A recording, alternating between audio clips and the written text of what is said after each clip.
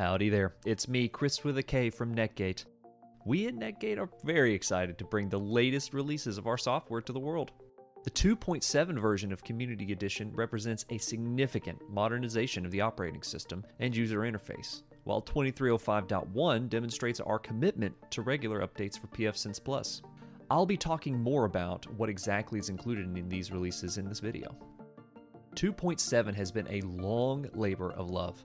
We at Netgate have put a substantial amount of work into modernizing pfSense, both from the version of FreeBSD pfSense is based on, to the PHP that actually drives the interface, and all of the bugs and drivers that come along the way. The biggest and most noticeable change is the upgrade to FreeBSD main. What does main mean? It means we're selecting the newest code available from FreeBSD. This is most notable in our driver support. I226 NICs are now supported in 2.7. Other changes include an upgrade of PHP 7.4 to 8.2.6, support for Cha-Cha-20, Poly 1305 and IPsec, and other new features and bug fixes noted in the release notes linked in the description below. Now, upgrading to 2.7. Two important before you begins I have to cover before you start to upgrade to 2.7. Number one is to back up your configuration. Netgate provides a free way to do this through Auto Configuration Backup, or ACB. That will enable you to back up your configuration remotely. Otherwise, backing up your configuration in another way is totally adequate. Do make a backup of your configuration before upgrading. This is always the best practice.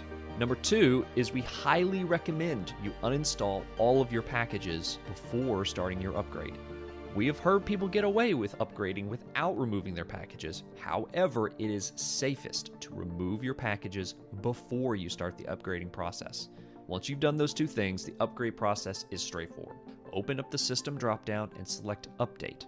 Set your branch to the current stable version, 2.7.0 release, if it isn't selected already. You should then be prompted to upgrade. If not, refreshing the page should display the option to upgrade. And that's it. Your router will handle the rest. Once it reboots, you should be running 2.7. You can now reinstall your packages, and they should have their configuration preserved. For 2305.1, this is a reminder that pfSense Plus remains the easiest way to get the latest changes and enhancements Netgate puts into pfSense. We released 2305 in May and have released a point release to add a few fixes that we couldn't really wrap into a package. If you want to upgrade to pfSense Plus, see the link in the description to our documentation on upgrading to pfSense Plus for free. Fixes that are in 2305.1 are outlined in the release notes, also linked in the description. If you're on 2301 or 2305, upgrading to 2305.1 is simple. Just go to the system dropdown, select Update, select the latest version from the dropdown, and upgrade away. If you're on 2205 or earlier, you will need to upgrade to 2301 first to upgrade to any version after it. These releases are exciting, but this is the world of software.